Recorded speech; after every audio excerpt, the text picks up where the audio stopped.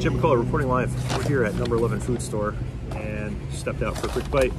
We got 2 orders, placed the orders about 15 minutes ago, earlier than usual. Some traffic out here in Garden Street. So we got the 2 different baos today. Last time we had the OG bao. Today's the mala chicken bao and the mushroom bao. I'm gonna take, this is probably the fried rice. Oh no, that's probably the fried rice. And we got some of the pepperoni fried rice, a returning menu item for Cynthia's lunch tomorrow.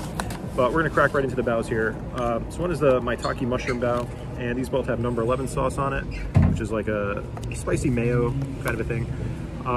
And the mala chicken, kind of a take on the Nashville hot chicken sandwich. You got the pickle in there, number 11 sauce, breaded chicken, mala in the baos. And these baos are a little more well done than last time. And then you got the maitake mushroom, also got a pickle in there. It's like some shallots on top. And so we'll bite into that one first. See how they stack up against the OG. They're definitely firmer, and I put them right off the cusp, looking between the OG bao and the fish bao. So like this kind of holds itself together. It's still a fried bit of meat. And you got the tempura all over the mushroom there.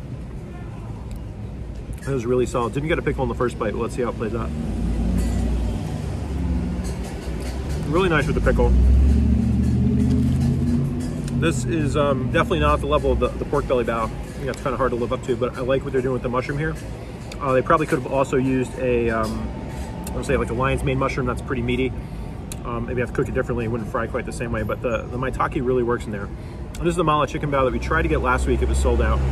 So I'm gonna make sure I get the full cross section of all the flavor here. And that's good. It's definitely more of a panko breading on the chicken, which is not what you usually get in a fried chicken sandwich. And you can see the chicken, really decent right there. And I like the good pickle distribution.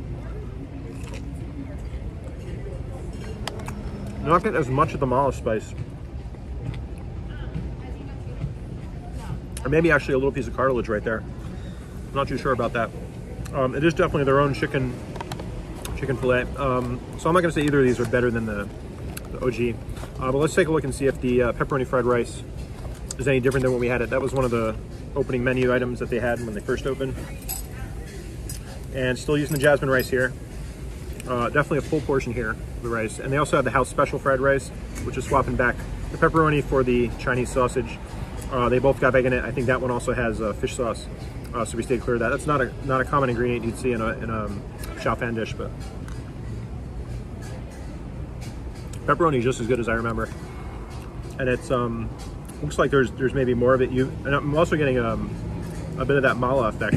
So I'm not sure if that, I don't think that's coming from the pepperoni. It's got to be maybe some peppercorn stuck in here. But that is solid. Cynthia's gonna love that for lunch tomorrow. All right. So number 11 food store. The outdoor seating is up now. It looks like they sanded everything down pretty smooth, so you're not gonna get splinters there.